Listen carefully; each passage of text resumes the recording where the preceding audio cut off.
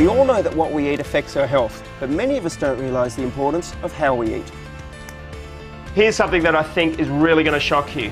Did you know that the plates that we eat from have got a whole lot larger? No way, really? How much bigger? I had a feeling they might have increased a little bit, for sure. It's true. Over the past 50 years, they've increased by 30%. That means portions are bigger too. In spite of this, 77% of Australians still finish everything on their plate. I always finish what's on my plate, yeah. Yeah. If it was there, I'd eat it all. Yeah, of course. It's no wonder that 84% of us don't see the link between the amount we eat and gaining weight. Portion sizes have increased over the last 50 years, but the trouble is that it's been so gradual that we haven't even noticed. So we're eating more and we're putting on weight, but we feel like we're not. The perception is that we're eating the same, that we're eating a normal amount, but we're actually eating much bigger and up to 30% bigger. The perception of value has changed. We think bigger portions of food are better, but the quality gets left behind.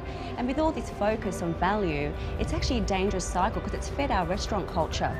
And so the idea of normal is no longer there. Another major issue we're up against, well, it's distraction. 72% of Australians admit they're usually doing something else while they eat, whether it's reading, texting, or working. And unlike our parents, we often don't even eat at the table, which means even more chance of distraction. The dining room has almost disappeared. The dining room has become an adjunct to the space, which is rarely used. It's the lower scale furniture around the TV that people cluster. Very rarely do you find a separate dining room planned in the Australian house now. When we don't focus on what we eat, we tend to overeat. It just becomes a mindless thing. We don't respect the act of eating.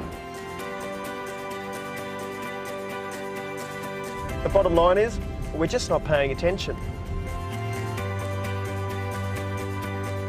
And while we're not paying attention, things are changing.